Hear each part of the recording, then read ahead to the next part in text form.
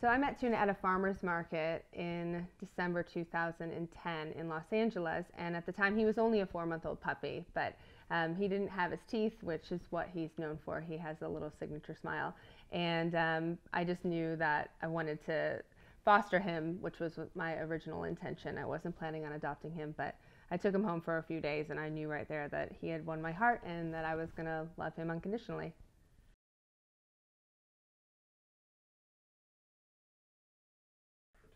That's a great question. So when I first started Instagram, I didn't have any intention to garner a large following at all.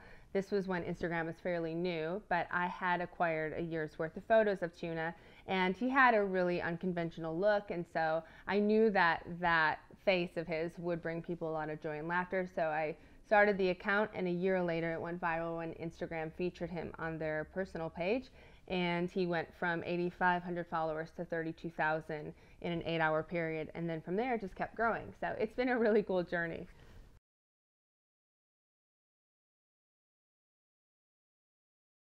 So I like to celebrate Tuna in a lot of ways. I just mentioned that he has a really unconventional look. His teeth stick out because of his overbite. So I like to celebrate that different is beautiful, and I try and encourage my Instagram audience to kind of adapt that same mindset, because you can, get a dog from a breeder, but there's so many amazing dogs out there that need rescued that maybe have like one eye or just a funny overbite, but I think it's important to celebrate the differences. And then I also like to celebrate the fact that he is a rescue dog, and I use the platform to raise awareness for rescuing, and I think that rescuing is kind of something that a lot of people aren't planning on doing, but if they do rescue, there's a lot to consider with that as well.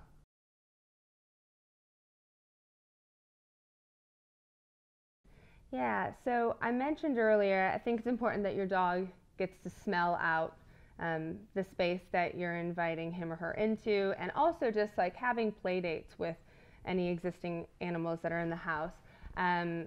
For me, I wasn't prepared to adopt him. I knew that I could love him with excellence, but I didn't know if I would be able to handle it financially. That's why I think It's a Dog is like the coolest thing right now, because I wish that it was around when Tuna was first in my home, because it's just such a great place where owners can find different resources and tips on how to house break a pet and how to just welcome them into an existing space. And there's a bunch of essentials to help your dog be welcomed into your new home on itsadog.com.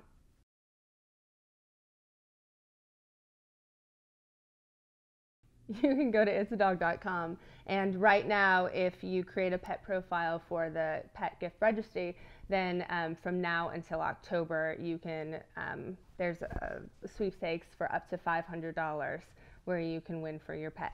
It's just really amazing.